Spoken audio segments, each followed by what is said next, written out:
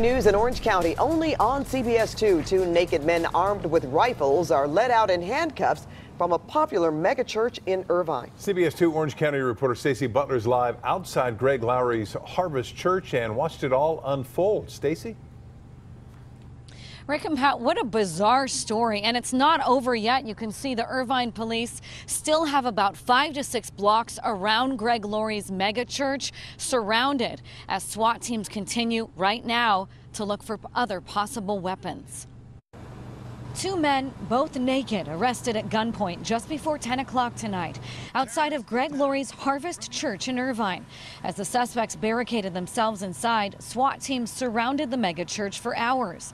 Snipers waited on nearby rooftops, and police searched the parking lots near Harvest Church for the suspects with police dogs.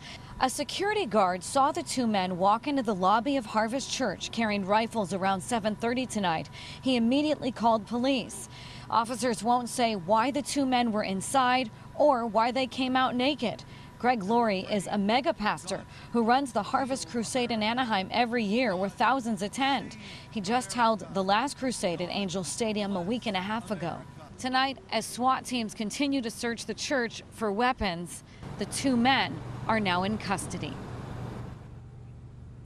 And still so many questions tonight. Police will answer them likely in the morning. For now, it's good news. Nobody in this case was hurt. That's the latest from Irvine. Back to you guys in the studio.